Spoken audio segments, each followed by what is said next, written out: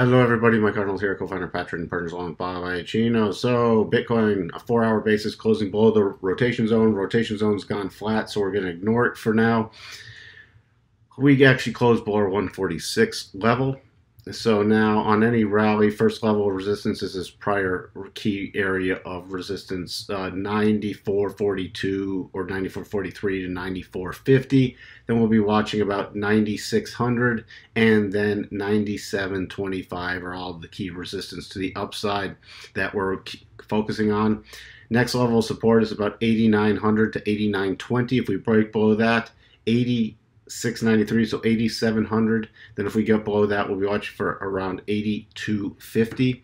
Switch over to the daily chart. No pattern yet. We're in a horizontal channel. Now, based off the daily, you got really key support about 8,950 to this 9,000. So we have a couple key moving averages right in there, and we also have the nice round number of 9,000. So see if we maintain some support here and then get a breakout above some of that key resistance that's formed in this very sloppy sort of downshifting sideways move.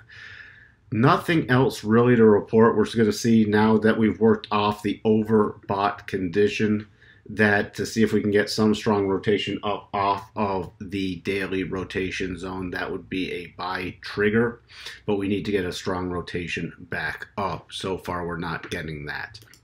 Ethereum also breaking below the rotation zone on the 4-hour, closing below our 182 level. Just briefly, now key resistance is back to about 187.50, first level key resistance. Then we're watching 193 to the upside.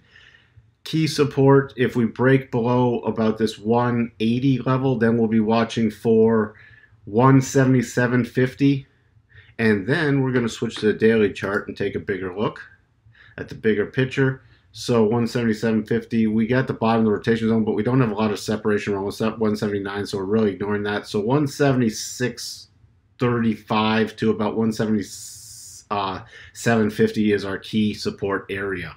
So you can see it was resistance here. It's been tested a couple times with support. If we do close below that, then we'll start watching for the 62.5% pullback, which would take us down to about 170.80.